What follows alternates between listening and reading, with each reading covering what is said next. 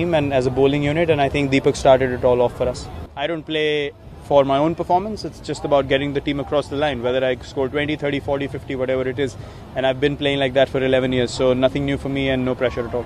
It's too far away to think about 2023 right now. For us, the priority always has been to be one of the most consistent sides in the world, and I think in the last 3-4 years we have been able to achieve that with the number 2 side in the world, and there's a good reason for that. Been going at 1 as well sometime, and it's the kind of cricket we have played for the last 2-3 years that has gotten us up there.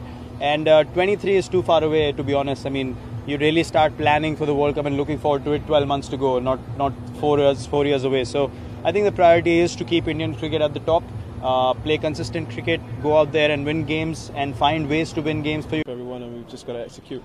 I think execution is a key part of winning cricket games. You know, we've got to be consistent in all 3 departments, and I think that's really plagued us in the past. So I think once we go out here tomorrow and be consistent and, you know, deal with this game first, and then we head into Wednesday in Captian. What is your approach when it comes to batting? Do you have a specific plan in mind? I think in the past, you know, we've let ourselves down in having a foundation. It's just a matter for us to lay a foundation, maybe take a few more balls up front, you know, just to get ourselves set, and then we just look to accumulate as the innings goes on.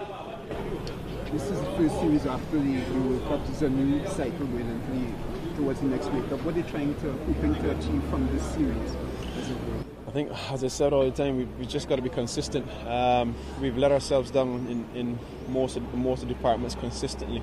It has been a case where our batting has been asked a few questions in the recent past, and you know, it's just about time we answer a few questions by being consistent.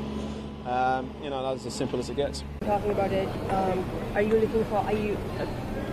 would Khan be the one to take that spot? Would you be the one? What's the approach right now?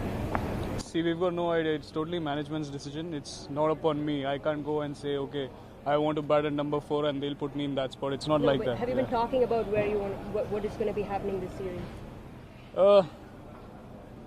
We haven't discussed so far because we didn't get to play the match. But yeah, you know, it's going to be a vacant spot and they are going to definitely try and give chances to all the players at that position and come up with a good player in that position. So yeah, currently no one is convinced with that position, and you know, me personally, I'm not thinking about batting only at number 4, but I want to be like, you know, someone who's very flexible, batting at any number or any.